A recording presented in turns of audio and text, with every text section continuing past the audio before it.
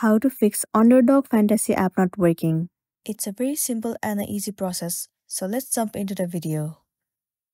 So the issue might arise due to the connectivity issue. In that case, what you want to do is, you have to check whether your internet connection is stable or not. So make sure that you are connected to the stable Wi-Fi. Once your connection is stable enough, the next thing you want to do is head over to your app store. Here in the source bar, Search for Underdog Fantasy. move into this app. Right here, instead of open, if it shows the option of update, then your application is not up to date, and it might be one of the reasons that you are facing this issue. If that's the case, then tap on update and update your application to the latest version. Once you have the latest version of the app, the next thing you want to do is head over to the settings of a device. Move into General. Head over to iPhone Storage.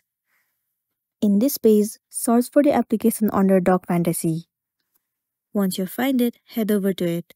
You will be landing on this page. Right here, tap on Offload App. Once again, click on Offload App. Offloading app means clearing the cache and the storage of the application.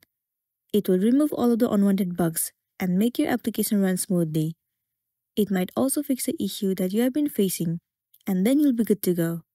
But if you are still facing the issue, then what you want to do is simply uninstall the application and reinstall it again.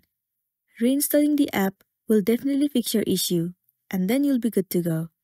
So that's all for today, and this is simply how you can fix Underdog Fantasy app not working.